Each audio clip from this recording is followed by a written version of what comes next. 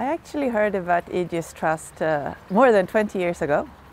It was a project connected to the Holocaust and education about the Holocaust with young people.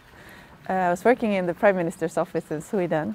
We found this amazing small organization, two brothers in England, doing phenomenal things on Holocaust education for young people. So we cooperated with them. And after that, I was extremely happy to see that Aegis Trust was also working in Rwanda, where I was posted twice as a diplomat. It's been such an experience today to be here at the Holocaust Centre. I was looking forward to it. I heard about it, but it really exceeded my expectations. It's a beautiful place.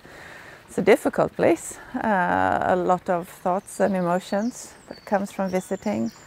I've been to museums about the Holocaust before, but I think this was very special. It really had the perspective of the victims, the survivors, and also the responsibilities of every human in this kind of situation. I'm just very excited to be connected to Aegis Trust, to support, to volunteer in any way I can. Of course, it's an honor to be chair of the board.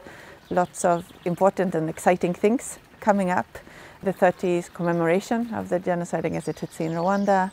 And also it's a changing world where new things keeps happening, where organizations like Aegis are very important. So excited to be part of that journey. I'd like first to say thank you for support and for friendship. Organizations like Aegis, the value really expands tremendously when friends and supporters help to bring out the message that Aegis tries to convey. So big gratitude, and it's more important than ever, more necessary than ever, that the mission and the experience from taking part in Aegis Trust activities is spread globally. So really a big thank you. This is very important work that you do.